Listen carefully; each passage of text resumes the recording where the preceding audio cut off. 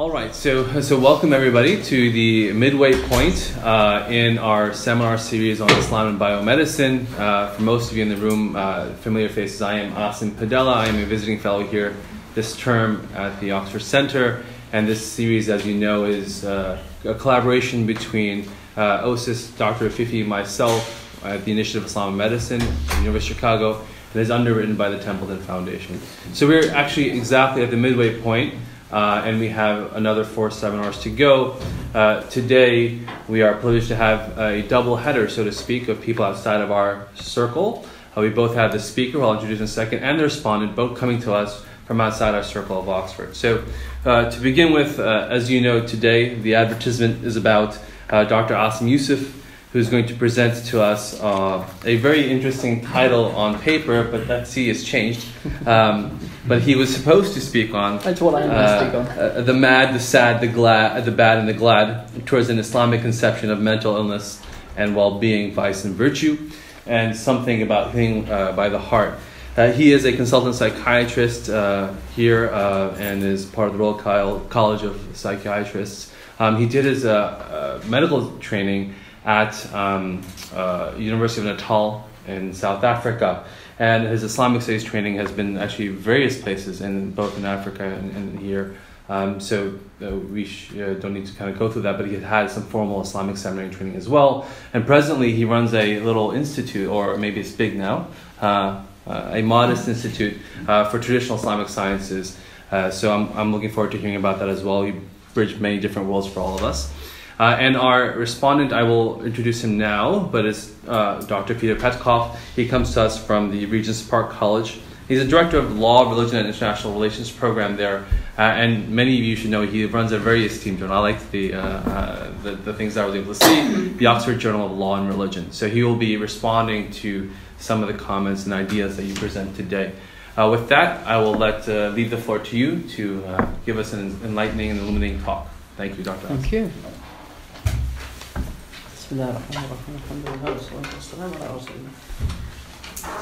Good evening, everyone.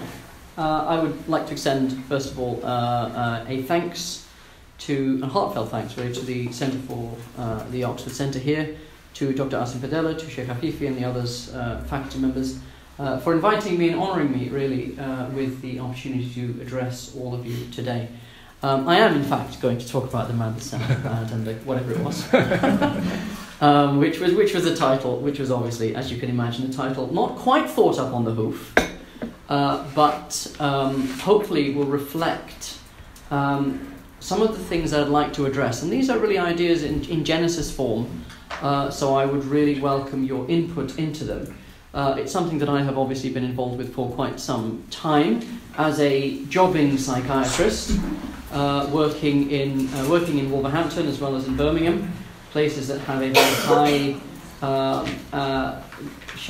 very high load in terms of mental health, and especially a very high load in terms of ethnic minority mental health. And as someone who, both through my professional work as well as through my religious duties, has often been asked the question about the Islamic approach to mental illness and mental wellness. This is, of course, part of a series on biomedicine, and one of the most difficult aspects, generally speaking, of biomedicine is, in fact, mental health. For reasons that we will take a look at as I go through the presentation. Now, some of it will be discussed on the slides, but most of it I'll just talk it through to you, really, given that these are pretty new ideas from my perspective. They may not be from your perspective, and if that's not, then that's great. I'd like to hear more about them. So I've come here really as much to learn as I have to impart anything. I was giving a presentation like this once to a bunch of my colleagues, and I asked a question. I said, what do we treat, we psychiatrists? What's the thing that we treat? And that prompted a debate that lasted an hour and a half. That was slide number 1. And I never moved past slide number 1 because it prompted an hour and a half long debate about what is it that a psychiatrist actually treats. Because what we're supposed to treat, what's on our job title, is the mind. We deal with mental illness. We aren't neurologists. We don't treat the brain per se. But what is the mind? And the question of philosophy of mind, of the subject matter that we endeavour to repair, is one that is unsatisfactorily dealt with, shall we say, in training. On the way down here, I actually took the opportunity to phone a friend of mine who's just finished his exams, so he knows this stuff a lot better than I do, as you tend to do after you finish your exams. And I said, tell me, what do we treat? And he said, what do you mean? And I said, well, you treat mental illness. He said, yeah, illness of what? Illness of the mind. Where's that? Is it the brain? No, I had a patient once, and the patient said, oh, I don't like all this mental guff, all nonsense. I like my stuff concrete and material. What do you do? And I said, I'm a microneurologist. He says, what do you mean? He said, I treat lesions of the brain that cannot be picked up on MRI scans. The problems that I treat are too small to be detected by imaging. And he said, oh, all right, then that's fine, I'll go for it. I had another colleague once, a professor of mine, who said, how does paracetamol work? I said, well, it's a receptor in the brain, and it blocks the receptor, and the pain goes away. He said, right. How does an antipsychotic work? I said, well, it's a receptor in the brain, and the medication blocks the receptor, and psychosis goes away. And he said, okay, why does paracetamol take an hour to work, but an antipsychotic take 3 weeks? And he said, do you really think it's that simple? And I said, well, I did. And so you just said that right now. Now, I said, okay, so what do we treat? And he said, I don't know. I know it's got something to do with the brain, because medication works. I know it's something more than just neuronal processes, because talking works. But I don't know what it is that we actually treat. The second important question is mental illness. What do you mean by an illness? When does sadness become depression? When does suspiciousness become paranoia? When does happiness, for that matter, become mania? Or impulsiveness become mania? What are the points at which we draw a distinction between the pathological and the non-pathological? And who makes those judgment calls? When are you just sad? When do you need to be treated for it? When do you just need TLC? When do you need an antipsychotic? And the third interesting point that comes up here, and I think Dr. Metcalf, is that, have I got that? Petcalf, I apologise, might be interested in this one, is the notion of the medicalisation of criminality. So one of the hot topics in psychiatry is that psychiatrists are now being asked to treat psychopathy. So if a person is diagnosed with a dangerous and severe personality disorder and is liable to violence against other people and so forth, and this is violence not because of a psychosis or because of a mania, i.e. it is not inadvertent, it is done in with full capacity. But that is shown to be the result of a particular type of disorder in the brain. Should that person go to jail, or should they go to a hospital? If they go to a hospital, what am I supposed to do with them? How do I help that person? Is there a linkage between the order and disorder of the mind/brain and the ethical decisions that we take? Hence, virtue and vice, happiness and sadness. One of the most difficult things to treat in psychiatry is a personality disorder. And a personality disorder, effectively, is not nice to be diagnosed with a personality disorder, because I'm effectively saying there's something wrong with your personality. What does that mean? What it means is the coping mechanisms that you have for processing adverse events are such that they lead to worsening of those, to worse consequences rather than ameliorating those consequences. It's about the decisions that you take and the consequences that those decisions have. It's about how you take decisions, how you respond to emotional triggers. And there are a number of ways of looking at personality disorders. The most famous and the pithiest among them is the mad, the bad, and the sad.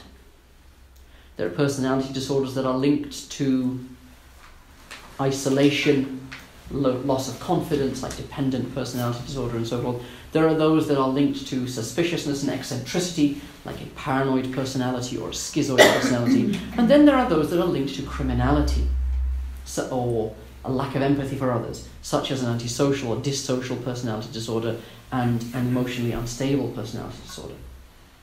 There seems to be, even in the vocabulary of psychiatry, an inbuilt notion of ethics, so as in the sense that ethics comes down to decision making, and it's decision making from a moral basis, i.e., what are the consequences of this action for myself, and what are the consequences of this action for other people? And which of those two things do I give precedence to in any particular decision?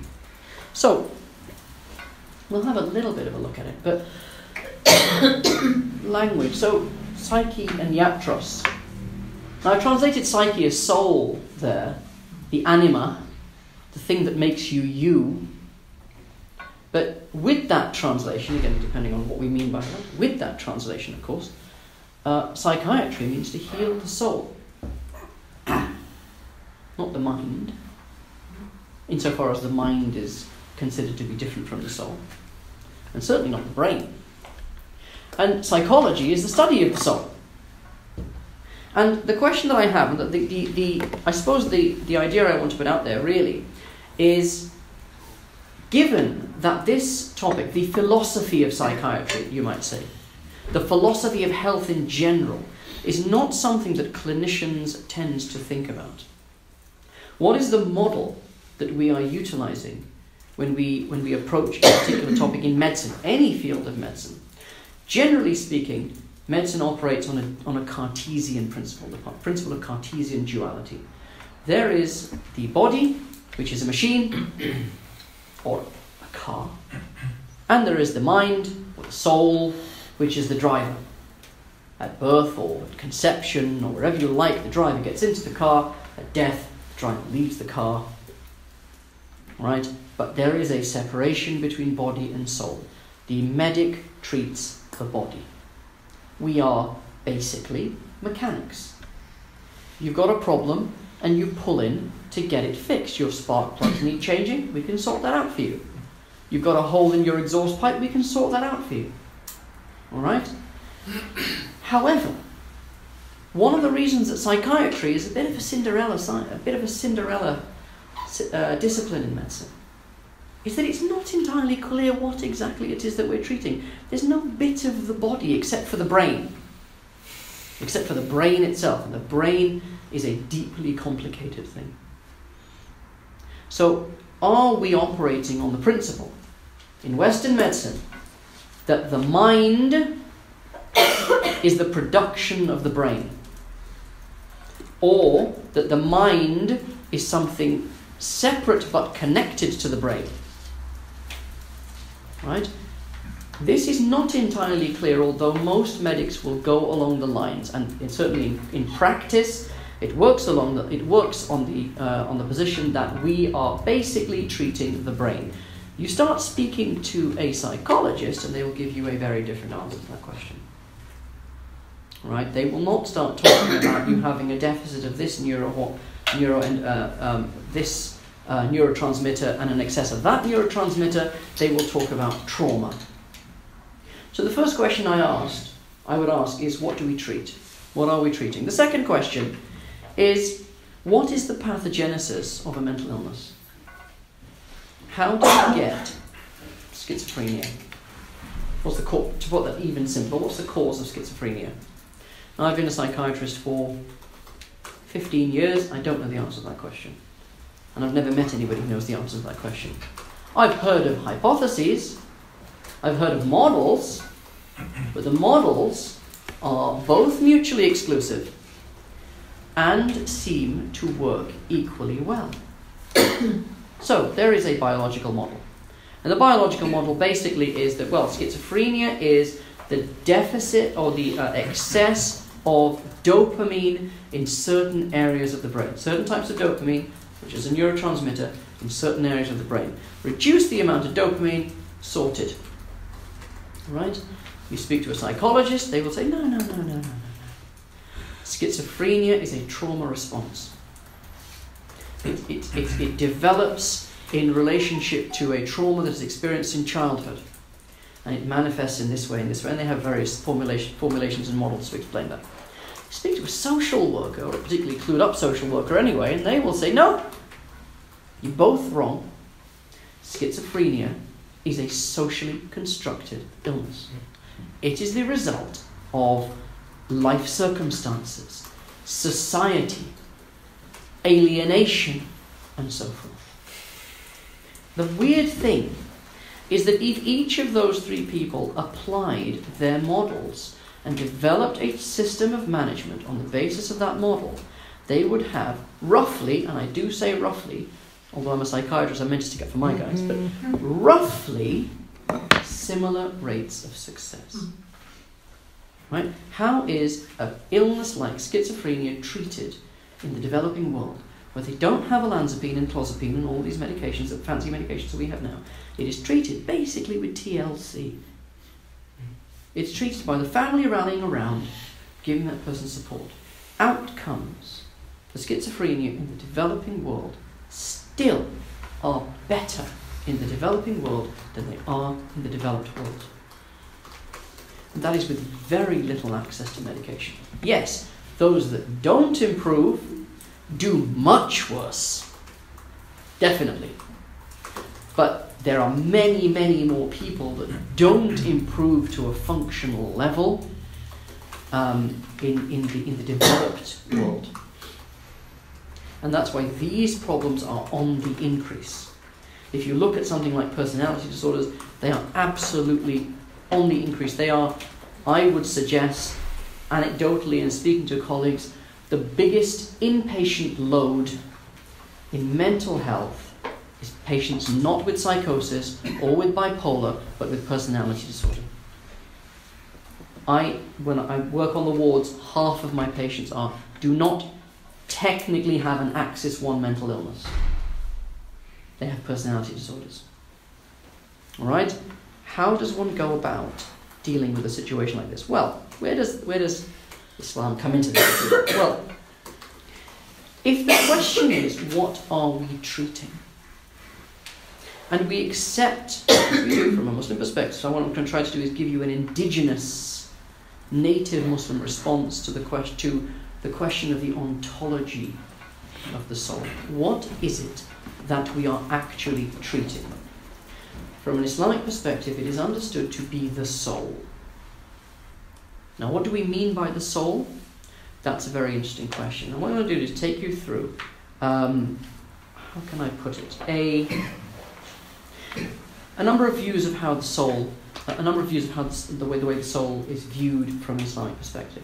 Once we have a clear idea of what it is that we're treating, and I will try to do this, you need to give me clear updates about time, because 20 minutes, okay, let me 25. Jump into this then.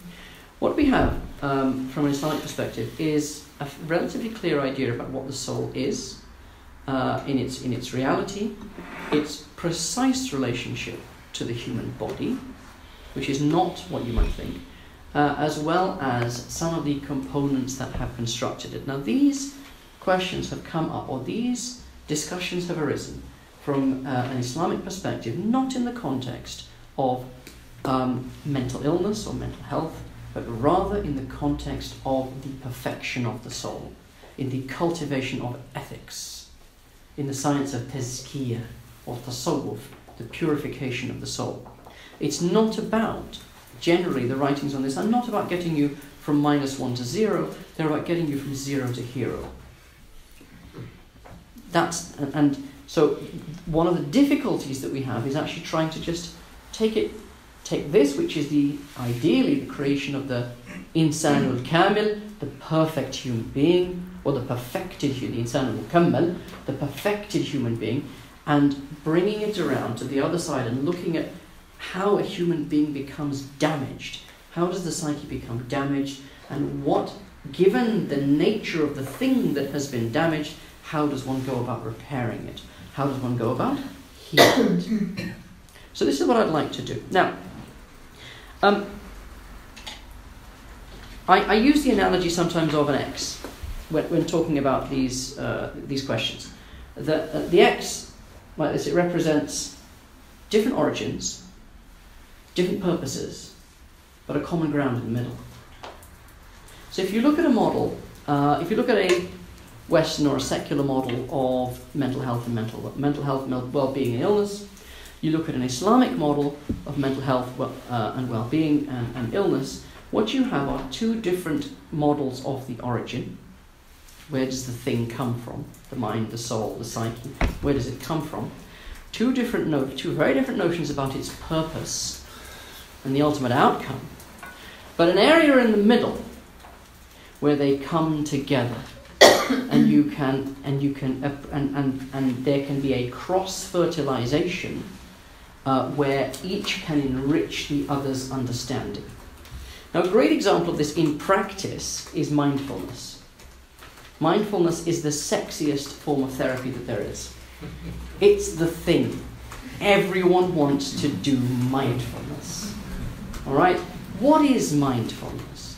It is fundamentally a Buddhist meditative practice that has been stripped of its theology, and the skill has been applied because that clearly demonstrates benefits to the participants. All right? You have that. The second sexiest therapy is compassion-focused therapy. Compassion-focused therapy, which is also a Buddhist meditative technique that has been shown to have clear benefits for those who apply it, whether or not you accept the theology behind it, and that's the critical point. From an Islamic understanding, the human soul is, first one must understand that the human being is exceptional. In terms of God's creation, the human being is considered to be something exceptional. Allah says in the Quran, لَقَدْ كَرَّمْنَا بَنِي آدَمَ. God has honoured human beings. When I talk to some of my students, I say that, what is it that's special about human beings? They say, well, that's easy. I say, what? Well, we have knowledge, and we have will, and we have the ability to gain knowledge. We have the ability to take decisions. We have the ability to actualize those decisions. And I said, every living thing from an amoeba up has the ability to do that. That's what you've just given me is the definition of life. An amoeba can sense what is harmful to it, can choose to move away from it, and then can actually move away from it. It can sense what is beneficial to it, it can choose to acquire it, and it can actually acquire it. Trees do this, animals do this. What is particular about human beings? What is particular about the decision-making of human beings? And one of the very interesting answers that I'm pondering to this question is that we exist consciously in time. One of the differences in the development of the human brain between animals and human beings is the development of the hippocampus. The hippocampus is where memories are stored, effectively. It's kind of the whole circuit, the hippocampal circuit, is really a memory pathway. The idea that you begin to remember things, and a child only starts to do this around the age of about 2 years old. That's why you take a 6-month-old baby or a 3-month-old baby, and you do the boo test. You know, when you kind of go boo like that, yeah, and the baby gets really surprised and shocked. And every time you do it, the baby gets shocked. Why? Because every time you do it, it's the first time for that child. The baby has not yet laid down memory pathways such that they can understand this person is the same person that did it the last time. Once you have an understanding of the past, you can construct an understanding of the future.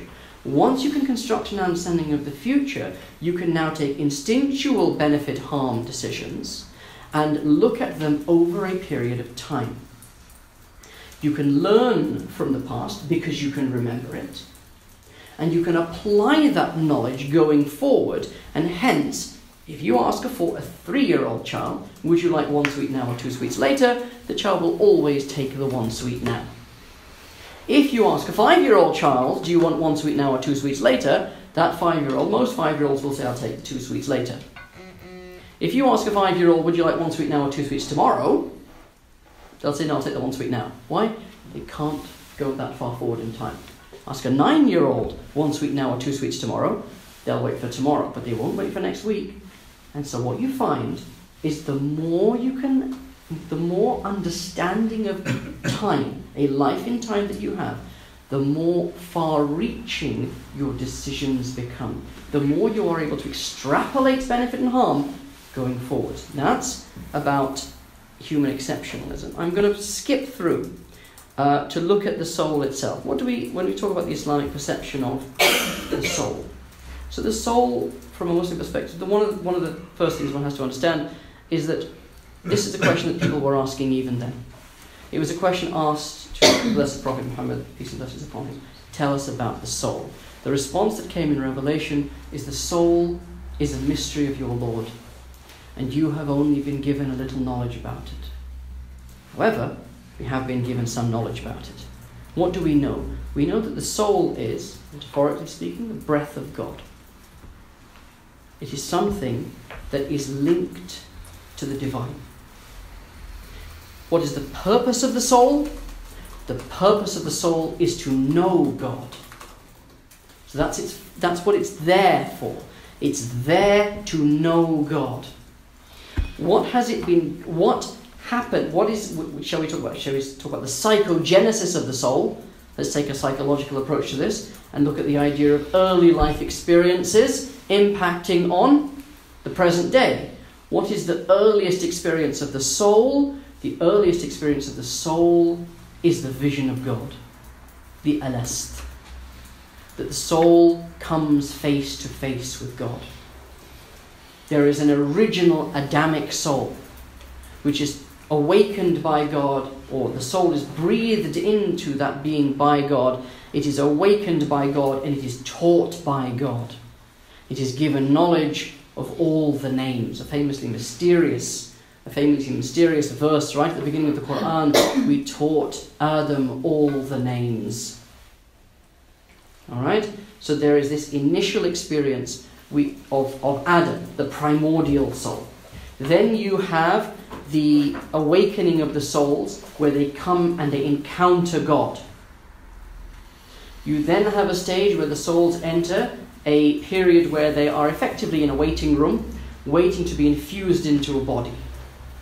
And at that point of infusion, which occurs between 80 and 120 days in Islamic theology, of the fetus, at that point, from that point onwards, the soul is never again permanently separated from a body.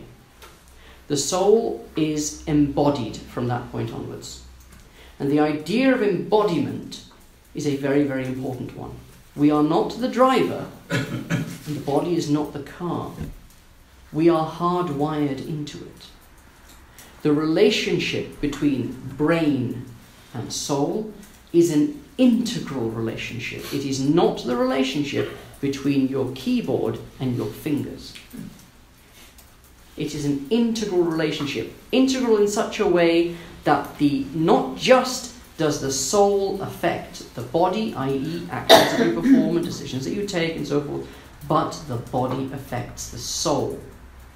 Hence, what you do has an impact on your soul. It is a feedback loop between body and soul. And this relationship between body and soul continues all the way into eternity.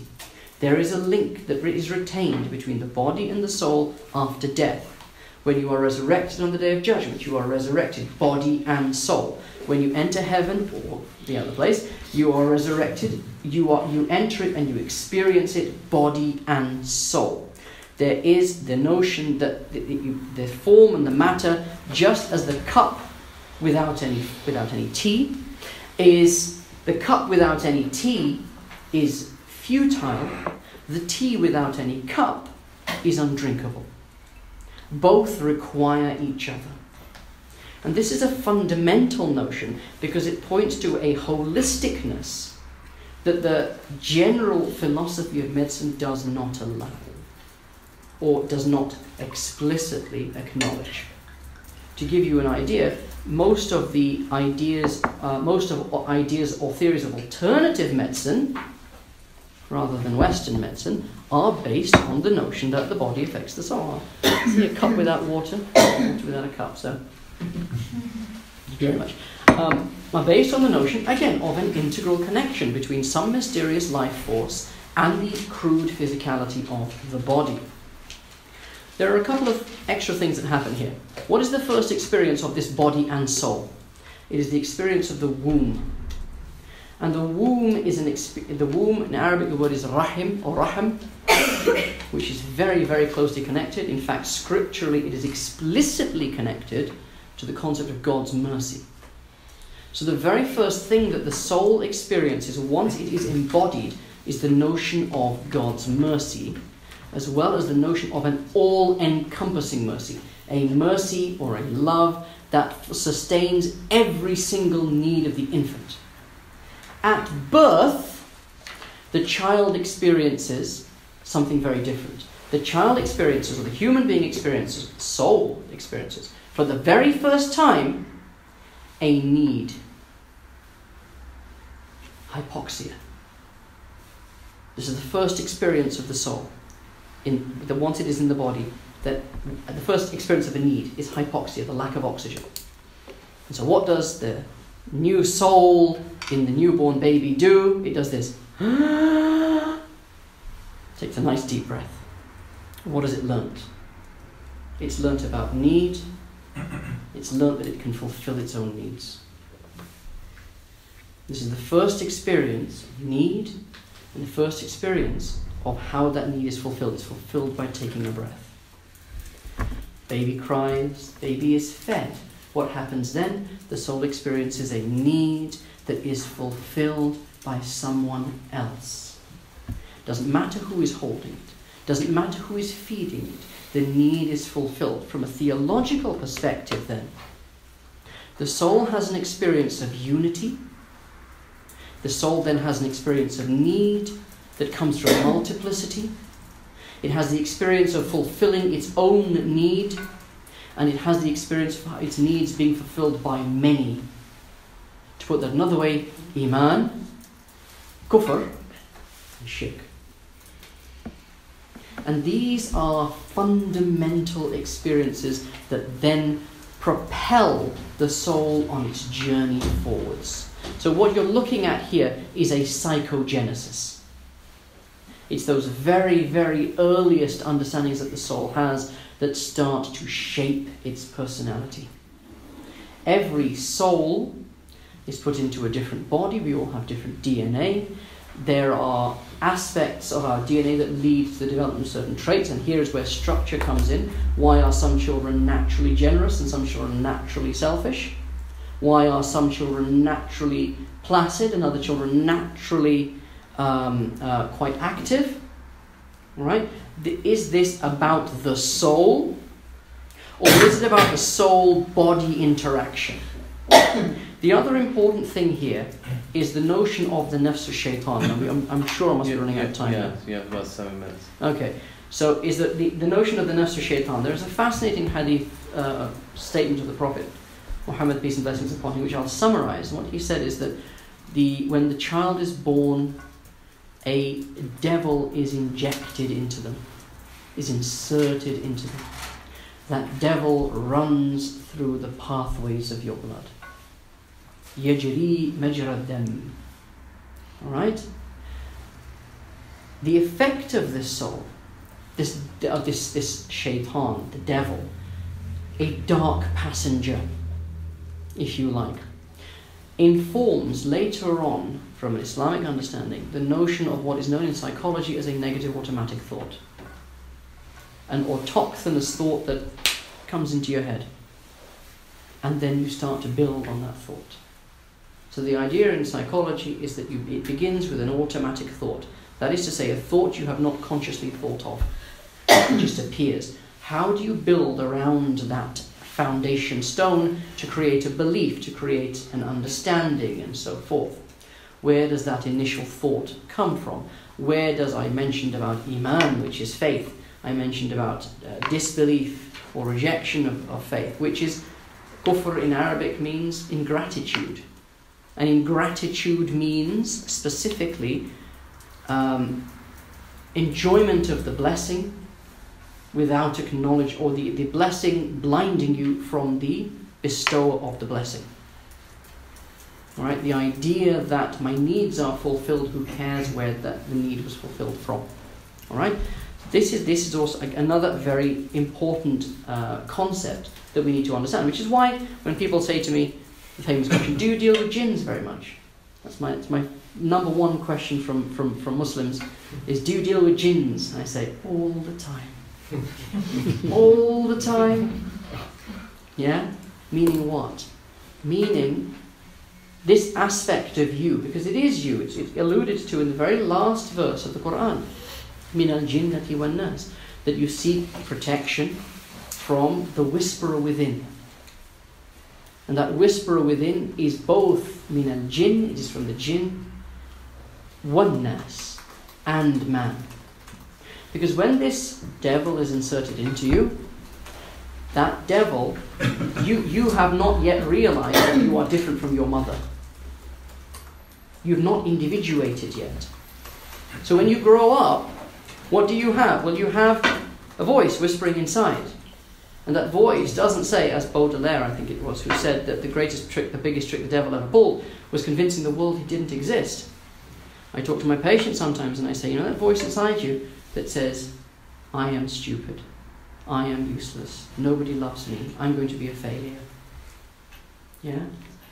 You believe that because of the pronoun. Because it's I. So it must be my thought. And what I'm going to tell you is, that's not your thought.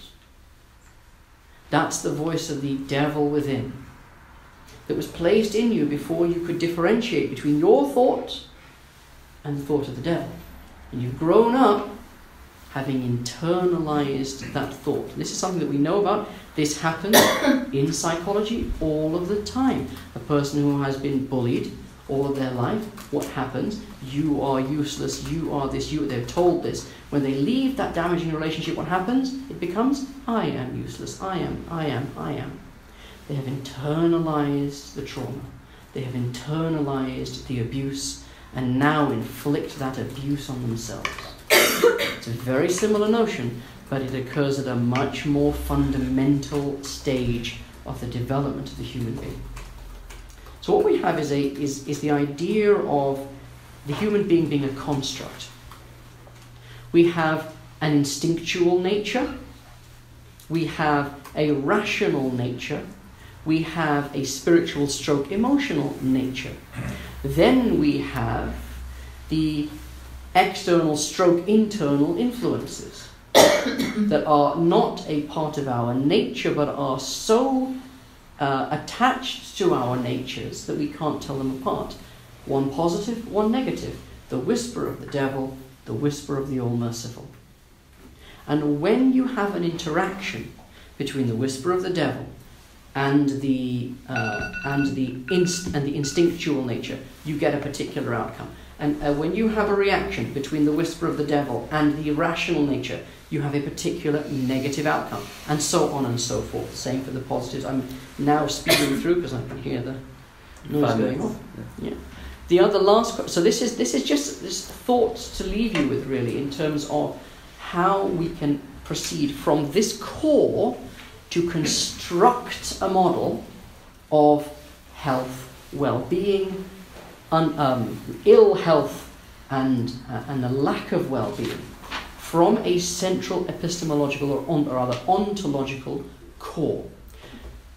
The great problem we have in mental health, generally speaking, is that we work from the outwards in. We start with symptoms and then try to retroactively assemble models, assemble illnesses and so forth, or construct syndromes that we can then apply treatments to. Psychologists, I have to say, tend to do this stuff a lot better than psychiatrists do, because they try to start with the inside and then work out, rather than the out working in. Right? What we have, however, here is a conception of the soul directly relevant to the notion of the human being, which can, where you can see clear pathways, which I don't unfortunately have the time to show you now, but clear pathways to the development of order and disorder, function and dysfunction. And the last thing I want to talk about is the notion of function and dysfunction. How does one determine that a thing is a disorder?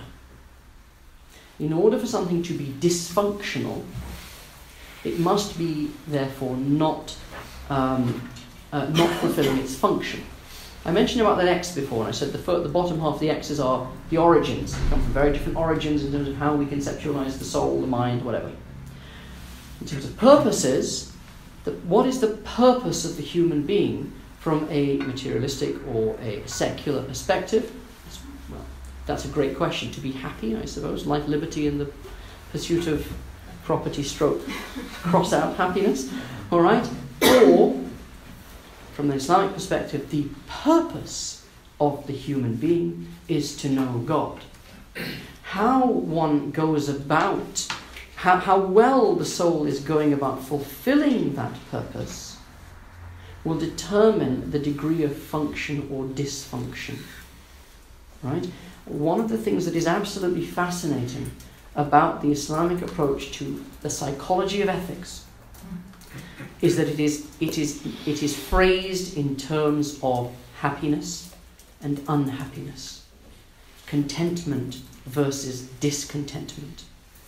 The idea that the saved soul is a happy soul, is a contented soul. When God calls the souls back to himself, right at the end of the Quran we have this passage, Ya ayyatuha an-nafsu al-mutma'inna irji'i ila rabbiki radiyatan mardiyah. O soul at peace with itself. This is the saved soul. O soul at peace, return to your Lord, pleasing and pleased, contenting and well contented. The idea that the soul that is at peace is both content and it is contenting to God, i.e. there is a relationship between ethics and happiness. We see this in other traditions as well. The idea, as the Prophet Muhammad mentioned, "Man la yarham la yurham." The one who does not show well, I'll give you three translations. The one who does not show mercy has not been shown mercy. Past.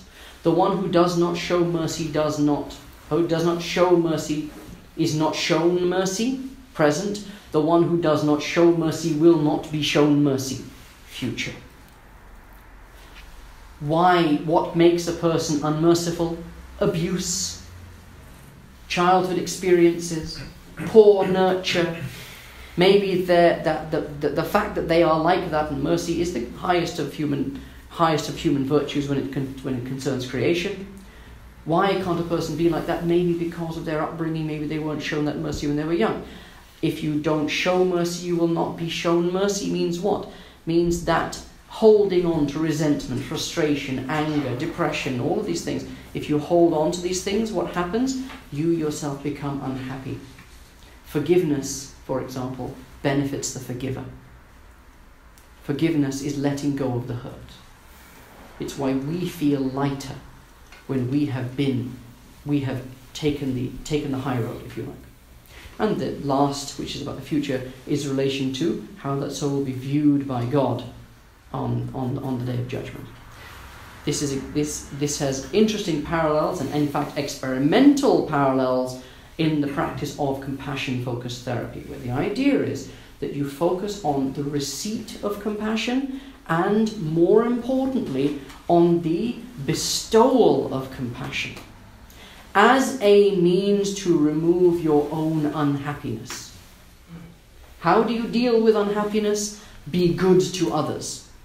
Studies have shown, fMRI imaging studies in fact, have shown that people who have practiced these forms of meditation, their inverted commas, and I really have to use inverted commas, their happiness centers, the area of the brain that in severe depression is severely hypoactive, people who have practiced compassion-focused meditation for years and years and years, that same area of the brain is hyperactive.